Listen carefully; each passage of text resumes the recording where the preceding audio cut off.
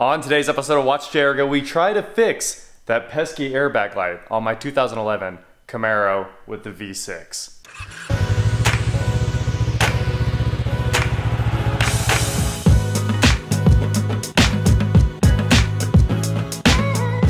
What is going on, guys? I am WatchJRGo, and today, like I said, we are here with my 2011 Chevy Camaro V6. This is an RS package car, so it's got a lot of the cool factory options, and we just added the gauge pods that go in the center that the SS's are typically equipped with, and of course, you guys saw the new exhaust is on there. I love the way it sounds, but we cleared all the check engine lights after we did the timing chains and the BG dynamic.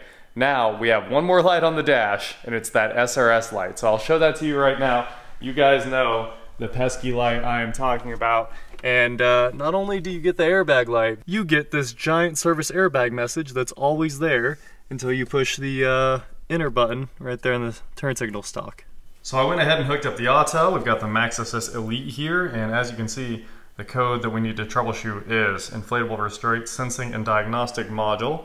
We've got one fault there. Let's see what she says. Trouble codes. I'm pretty sure it's the passenger seat. Passenger presence module malfunction.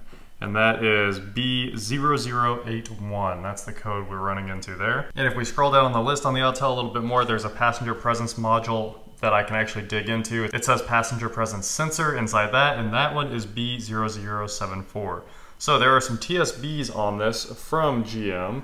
Before we get too far into that, I want to look at the live data here. Let's see if we can fire this guy up. Is it reporting a DTC? The answer is yes. Unknown occupancy status.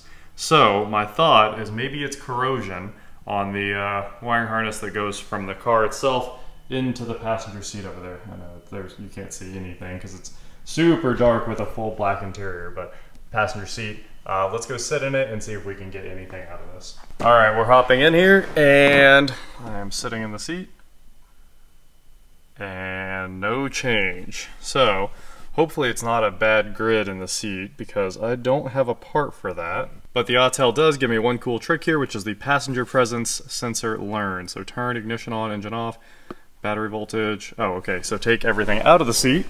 Let me get out of the seat. As you can see, I'm not in the seat. And I'm gonna hit continue, and malfunctions present or enable conditions not met. Malfunctions present is better than nothing, I guess. So I'm gonna go ahead and turn the key off. I'm gonna move this seat as far forward as I can and pull the wiring harness apart, see what we're gonna run into there. I think the harness itself is kind of hard to access. Let's see. We'll run the seat all the way forward, and then I'm gonna grab some light and try to reach all the way up underneath here. So looking from the passenger side floorboard back, this is the passenger presence module right there, that little guy. And that ribbon coming out of the end right there is what actually goes to the mat that's in the seat. So pop that guy back, push backwards a little bit. Don't rip the ribbon, so be kind of careful there. There you go. A couple wiggles and it came loose. And see if there's any corrosion in there. The GM stuff says don't replace this, so I'm just gonna go ahead. I know you guys can't see anything, but plug it back in, and then unplug it and plug it back in like 10 times. There's another connector here. That one's actually the passenger presence module into the seat harness that sits down below there. Clearly the seat's got power, so I don't think there's any real issue with that connector, but there might be with this one. Unplugged all the connectors multiple times, plugged them back in. Let's see what happens this time. It said we had 3 codes when it like quickly popped up there a second ago. Now we have passenger presence sensor open and passenger presence module high input. And those are, let's go ahead and clear them. Clear all codes. I know you guys can't exactly read the screen right now, but it says it's erasing. Reading codes. Passenger presence sensor and passenger presence module high input. So I've just about got the Camaro completely fixed. The lights are all off the dash and everything like that. There's just one last thing I'm gonna do with you guys in just a second, and it's to finish up these airbags. I'm gonna show you what went wrong and how we fixed it first though.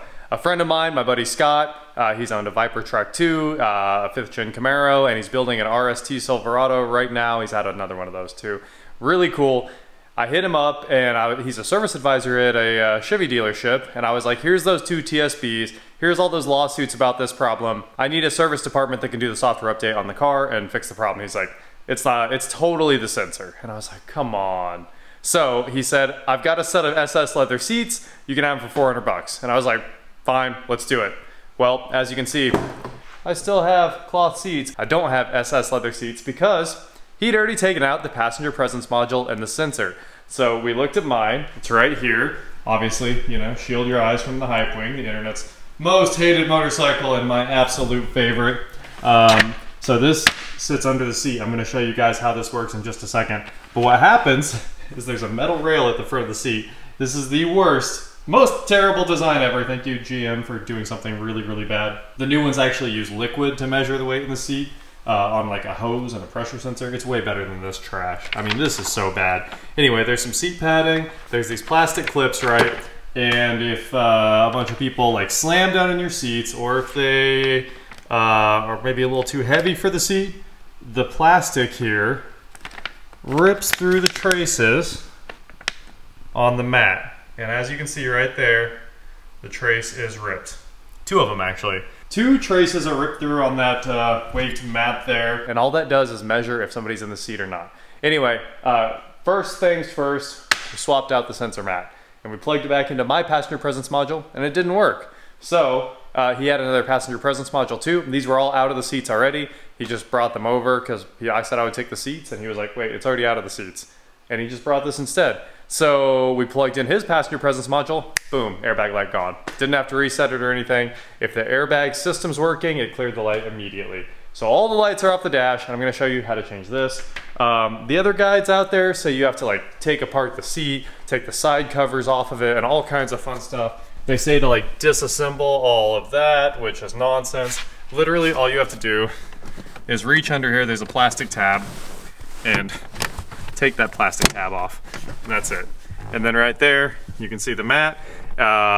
There's the two clips, and there's a little ribbon cable that goes down. All you do is pop those two clips, unhook the ribbon cable from the passenger presence module, and it slides out. There's nothing in the back, nothing holding it down.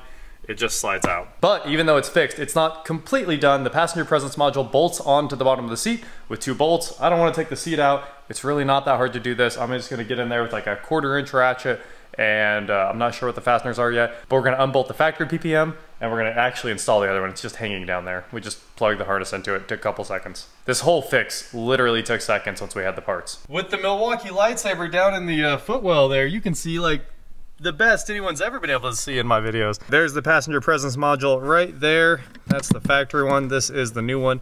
It's actually two Phillips screws, so we're going to take out that screw. There's one more right there. Can't really even see it, and I'm going to pop both of those off, and that's literally all that's left. This is all good to go. Just swap it in there, and then it's done. So I'm gonna go get a stubby, actually. I think I can just grab a stubby Phillips and have that knocked out. Just so you know what you're getting into, these screws are very tight. You might want to use like a Phillips on a ratchet, but I just went ahead and used the stubby and pushed up as hard as I could. There's the old PPM. That one is toast. You can see the GM part number on there, maybe, probably not.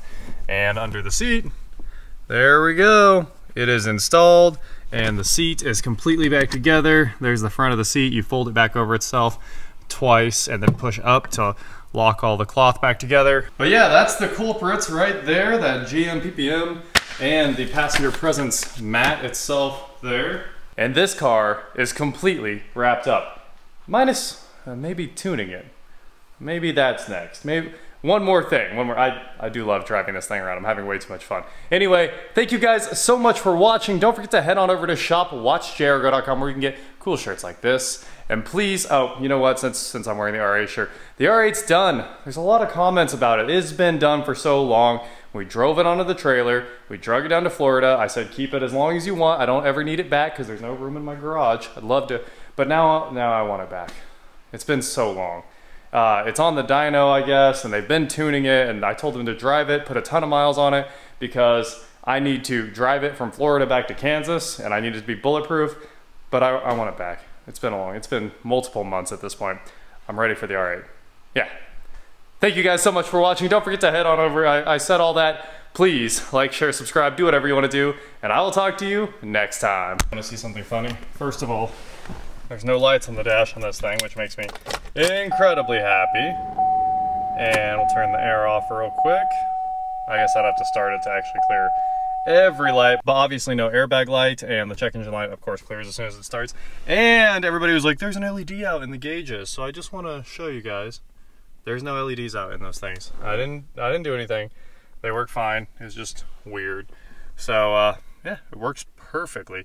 The only thing that is kind of weird, I think the LS gets less oil pressure or something like that. Like this thing makes a ton of oil pressure for the dual overhead cam, and whenever you floor it, it's got like well over 70, which is true. The code reader confirms, the Autel tells me there is way more than 70 PSI in this thing most of the time. So I think it just sits up there like 75 PSI. Anytime it comes back down to idle, it's around like, you know, 35, 40, somewhere in there. But yeah, the gauge cluster works great, even though I think it was designed for the LS.